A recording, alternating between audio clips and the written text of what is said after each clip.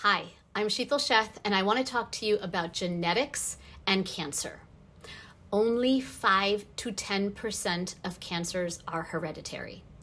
Most people who get cancer have zero family history.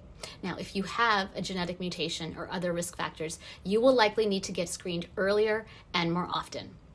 When I was diagnosed with breast cancer, I met with a genetic counselor. They tested me for the gene. It came back negative. So that means that my risk was no greater than the average person's, and I still got breast cancer, young.